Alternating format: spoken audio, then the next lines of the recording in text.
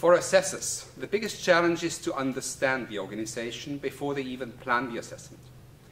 Understanding who their stakeholders are, what they expect from the organization, and what the answers are from the organization to meet or even exceed these expectations. To do that, you need a lot of experience. This is why we've split the assessor training path into two parts. After the first training, we want fresh assessors to gather experience in self-assessments or peer assessments, and only then we invite them back to our Qualified Assessor Training. And only after this training, we think they are fit for assessments in the recognized for excellence levels.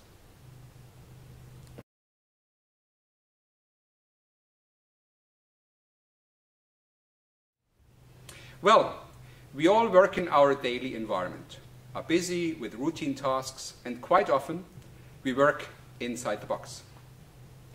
Being part of a self-assessment team, assessors are forced to step out of their box to see, well, like the forest and not only the trees, if you allow me this picture. This experience is very important. Also, in self or peer assessments, assessors use the EFQM model for the first time in a real environment. With this experience, they are well prepared for the Qualified Assessor Training, where we discuss stakeholder expectations, how strategy and processes are related, or how to measure the success factors of an organization.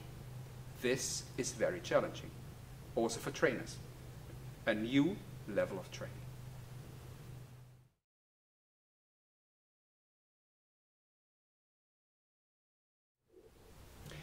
Assessors who pass the Qualified Assessor Training are able to fully understand organizations and their strategies.